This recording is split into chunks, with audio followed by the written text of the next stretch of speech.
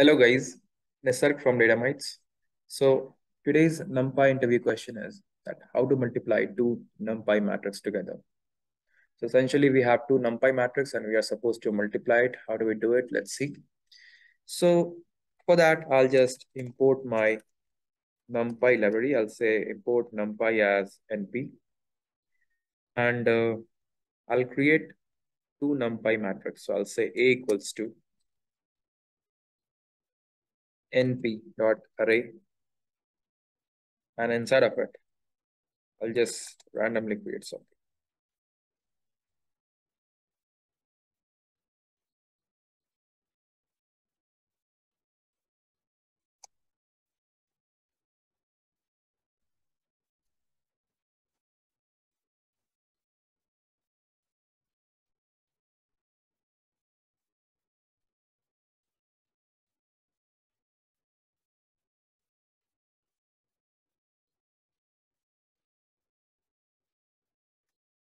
So I just created two NumPy matrix.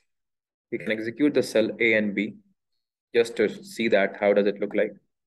Simply we could see that this NumPy array created, and we can simply say A dot shape, and it will tell me that what is the shape of this particular matrix.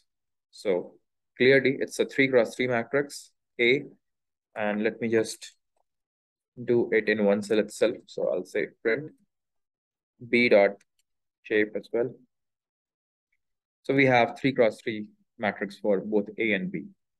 So now, if we want to have a multiplication, simply we can say A multiplied B. And when we do this, we see that the resultant is nothing but the element-wise multiplication of both the matrix, because both the matrix are of same shape. So element-wise multiplication is happening. 1 is getting multiplied by 3 and you are getting a 3. 2 is getting multiplied by 2 and you are getting a 4. 3 is getting multiplied by 1 and you are getting 3. Similarly, 4 multiplied by 6 and we are getting 24.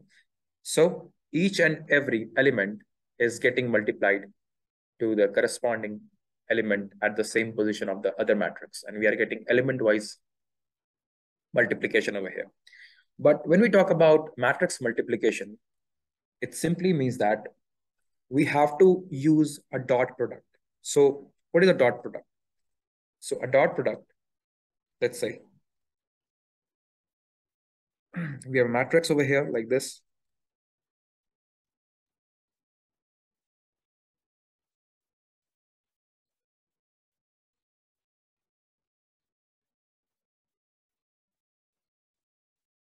And we have a matrix like this over here as well.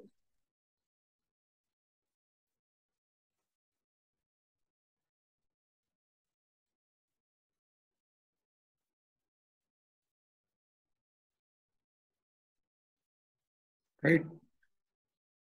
Now we are going to have a matrix multiplication for that. So essentially, when we do a matrix multiplication, the first row of the first matrix is multiplied with the first column of the second matrix. So over here, 1 is multiplied with 3, you get 3. Then 2 is multiplied with 6. So you just say plus 6 2s are 12. And then 3 is multiplied with 9. And then 9 3s are 27. So when you add it up, you'll see that the sum is nothing but 42. So I'll just write 42. Similarly, in the second, this row, the first row, is getting multiplied with the second column. So 1 multiplied by 2 is 2. Let me just remove this.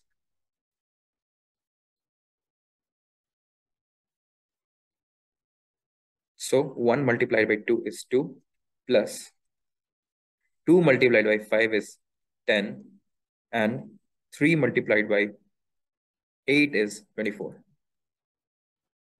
So the resultant is